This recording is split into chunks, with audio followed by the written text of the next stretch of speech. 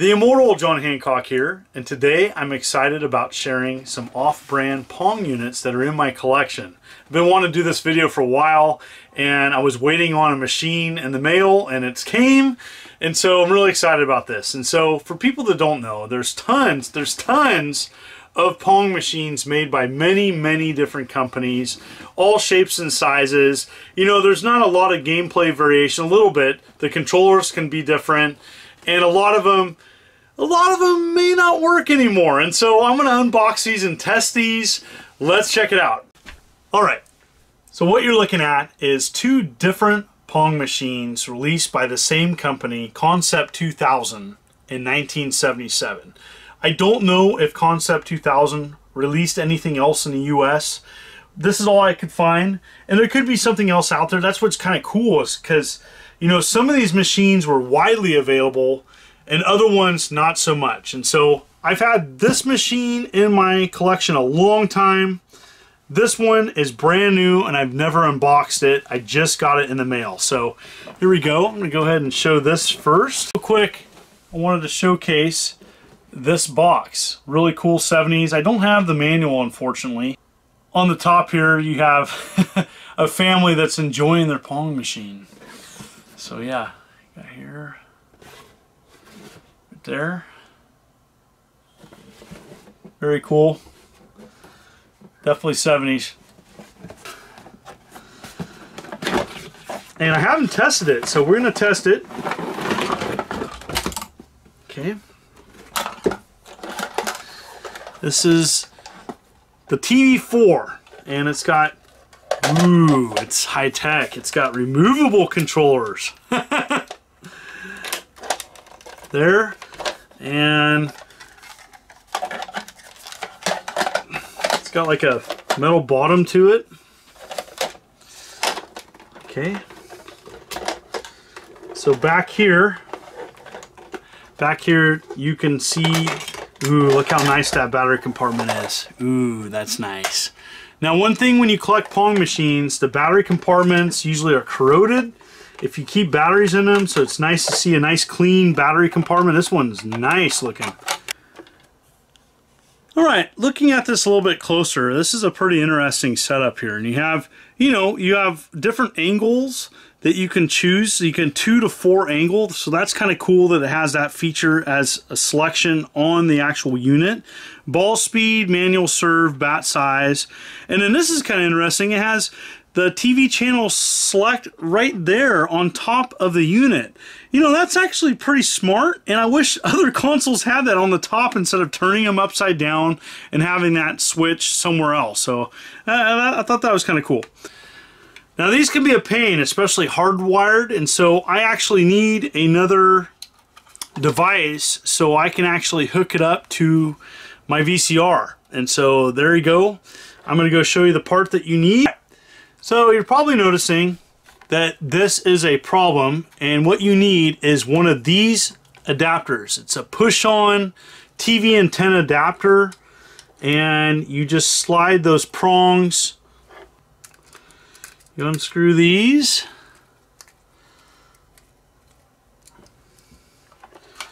And you fit the prongs right like so. You fit them in there.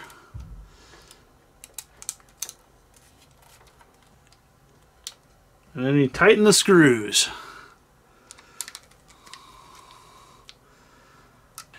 Voila! Now you can hook this up to a modern TV with less issues. Let's check it out. Before I turn this on, I want to let you know that many of these Pong units are very finicky with TVs. I actually have this in my collection. This is an old Panasonic. It's got a micro tuner, and this can really dial in a console, especially it's really picky. And this is just one of those units. It's battery operated. I tried capturing the footage, I couldn't, and so this is as good as it gets. And there you go. And so it's your kind of your classic Pong unit, and so it's in black and white. That's what adds to some of the charm. And you know, the sound is coming from the actual console, so it makes it kind of annoying because you can't adjust the volume. But yes, it's got several different modes. Good old practice, and then table tennis. Just your classic Pong unit here. But it works. Controllers work. It's nice to see this is working. And then you can change the angle of the ball, which I thought was really cool. We get some different angle shots by hitting the button on the actual unit. So yeah, it's working good. These slider controllers are actually fairly nice. So yeah, even though it doesn't show up too great on the screen, this is about as good as I got it. I was adjusting this on several different TVs. So yep, let's try the Spectrum 6. I am so excited about this. I have not seen this Pong unit in person before, so it's pretty neat. You know, I have a lot of different Pong units in my collection, so I'm always excited about getting one I do not have. And so, from the back side here, it's got a kind of very cool 70s artwork. These aren't too expensive, you know, I've seen these online, but uncommon in my area. And so sometimes, like, Pong units were region specific, so it's kind of neat to see that. I wanted to show you the box there. Nice shape. Alright, we're going to go ahead and box this. And I've not opened this up before. Ooh, that's cool! Ooh, this is advanced. So while the other one didn't, that one didn't come with an adapter, or at least mine didn't, this one did. And with its own box, Concept 2000 AC/DC adapter. Always neat to have the specific different adapter for a Pong unit, and so that's neat. Just glad it still has this box. Alright, got that. Let's see what else we got in here. Ooh, it's got packaging. No, no manual. That's okay. Ooh, this thing's small. Alright. So this thing is tiny compared to the other one, and it's got, whoa, that's a trip. So it's got two different setups here. So I'm definitely going to use that one, using the adapter from the other Pong machine that I showed. It's 18 volt. Huh. That's why it's important to use the proper AC/DC adapter. And this machine is in really nice shape. Here. And it's got the channel 3, channel 4 on the back, on the underside. And then what you have here is these little tiny controllers. These are tiny, like really tiny. Like, that's crazy. And so that is the actual controller, and it fits nice and cute into the machine itself. And what you notice in here is that the actual cable over time has like melted the plastic of the actual Pong unit. So yeah, that's unfortunate. That happens with these. So that's a really interesting setup here. So there's a game. So you choose the different games there with that button, bat size and reset. And so yeah, that's a pretty interesting setup. I don't know if I've seen this particular type of Pong unit. And so yeah, I'm curious how it looks and on the screen, and gonna go check it out.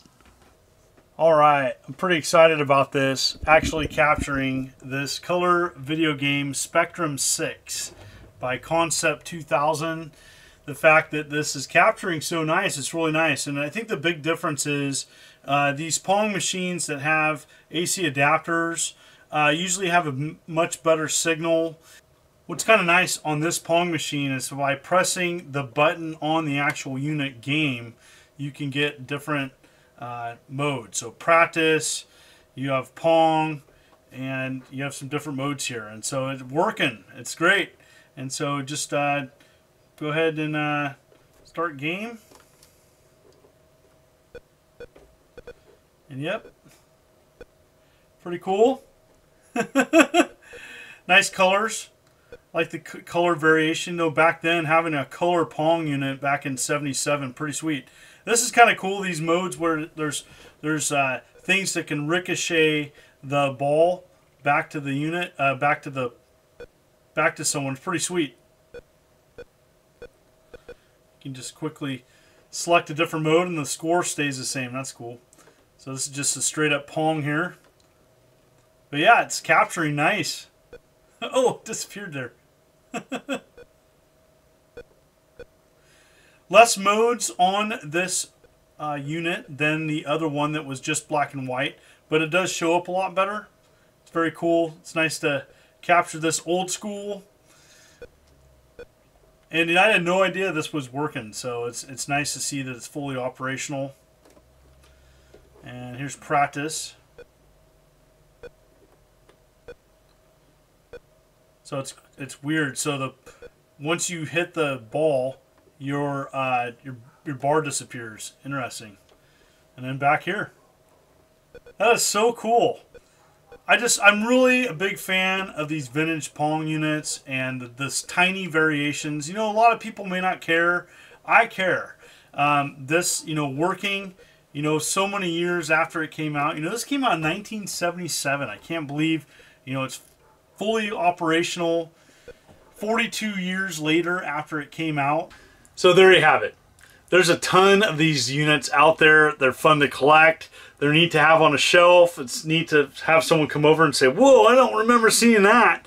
And so this has inspired me to do my expansion, you know, having my Pong machines boxed up on the shelf. I love collecting these things. I'm always looking for ones I don't have.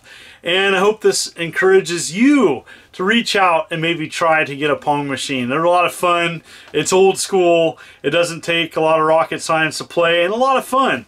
So there you have it. A link below to, I think, an outdated list, but it's a great place to start if you want to start collecting these. And so thank you so much. I really got excited about doing today's video and hope you enjoy it, as I'm almost there at 80,000 subs. My next goal is 90,000. So thank you for all the support and encouragement. This is the Immortal John Hancock. Thank you so much. You take care.